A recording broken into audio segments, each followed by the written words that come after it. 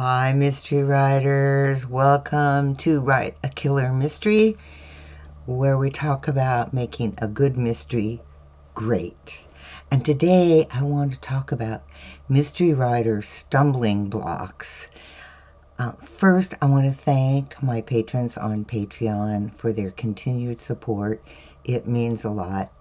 If you would like to support these videos and my writing, there's a link in the description below. Alright, so mystery writer stumbling blocks. Things that can go wrong in a mystery. Writing a mystery is challenging. You have a puzzle to create, a detective to solve the puzzle, a victim, a villain, and conflict for your protagonist as they solve the puzzle. There's a lot of things to cover.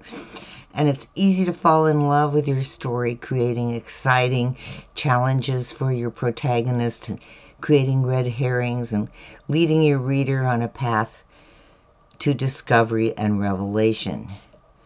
With so many components in your novel, it's easy to get lost along the way.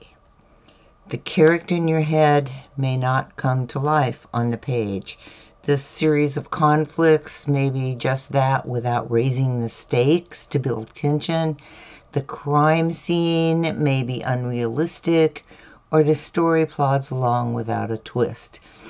All of these are things you need to overcome in order to make your story exciting and believable. So with all the challenges that are involved in writing a mystery, you may stumble along the way. And if you're an aspiring mystery writer, here are some things to avoid as you create your mystery.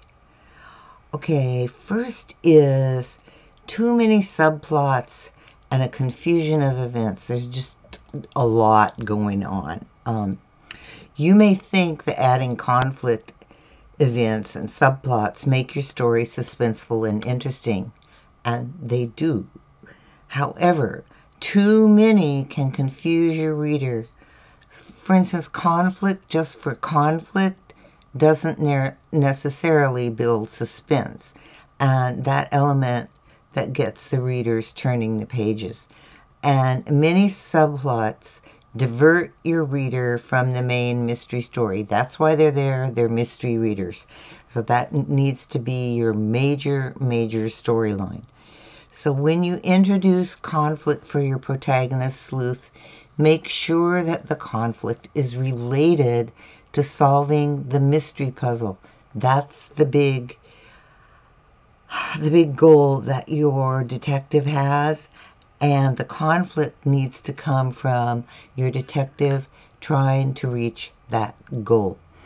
A fight scene, just to have a fight scene, doesn't add to your story. Your reader relies on your sleuth to help them solve the puzzle.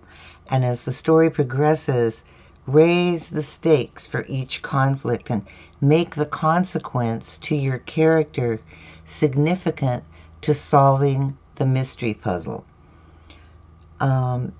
Subplots too drive the mystery puzzle. Your sleuth may have a love interest, but make sure that their encounters disrupt or add to the main story. You always want to tie your subplot into the main story. There's one caveat: if you are writing multiple points of view in the tradition of P.D. James and Elizabeth George and Anne Cleves, make sure that all those backstories raise questions about the present mystery puzzle, that they all tie together, leading to the solution of who actually is the culprit. Okay, so that's one. Lots of confusion and conflicts, but they're kind of outside of the story.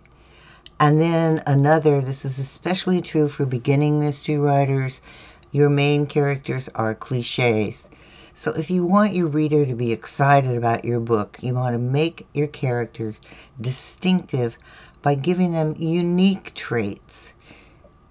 that still fit the mystery genre. It doesn't take much reading in the genre to find detective traits that are almost tropes but shouldn't be. All right, so here's some to avoid.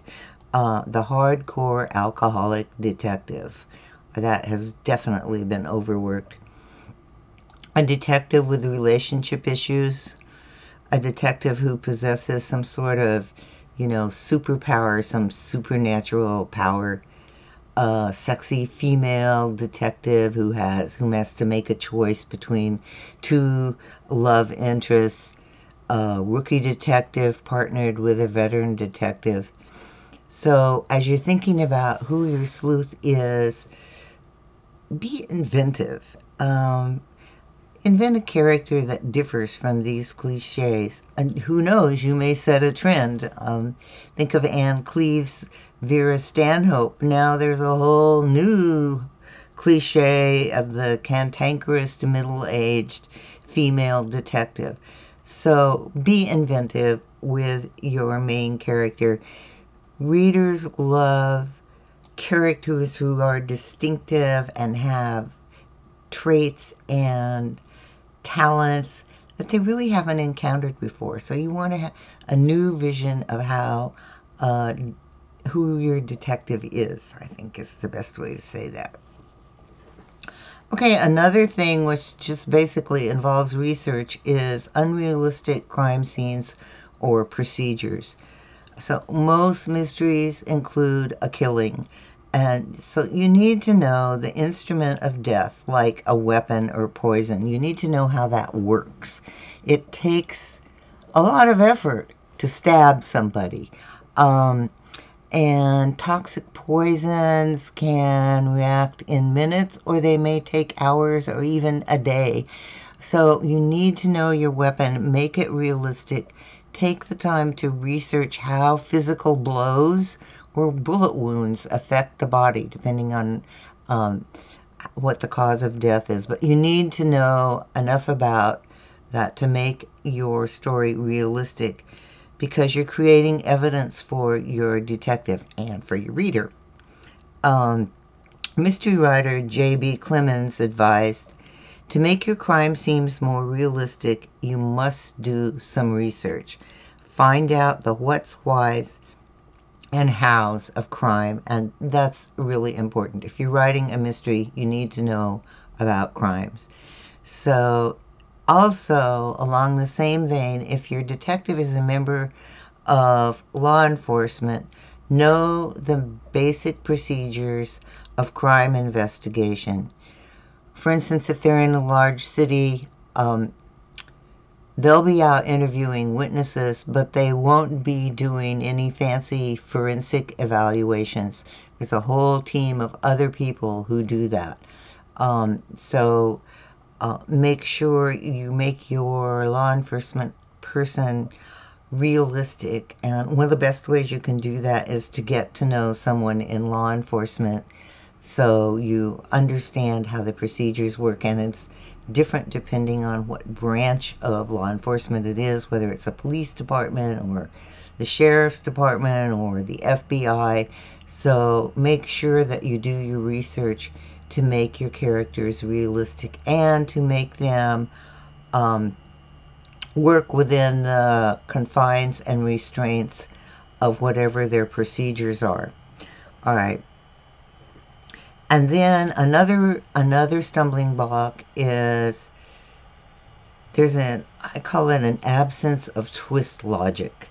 You definitely want suspense and surprises in your story, because to keep your reader involved and caring about your characters and turning the pages. But your twists that set your protagonist in a new direction must come from the story. Your protagonist has to be proactive.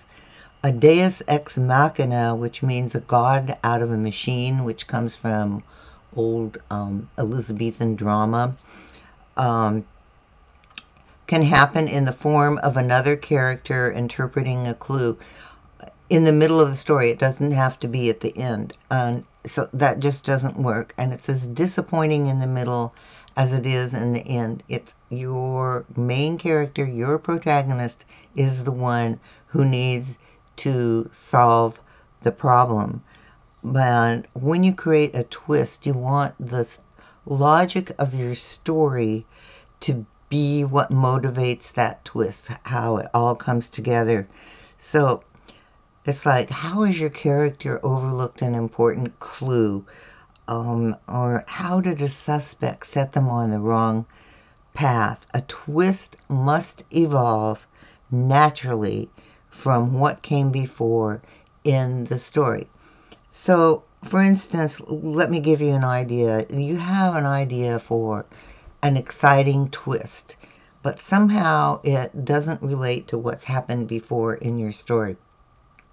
In that case, you need to go back and sprinkle in clues and foreshadowings and interactions with other characters that hint at that new twist that's coming, because twists out of the blue don't work.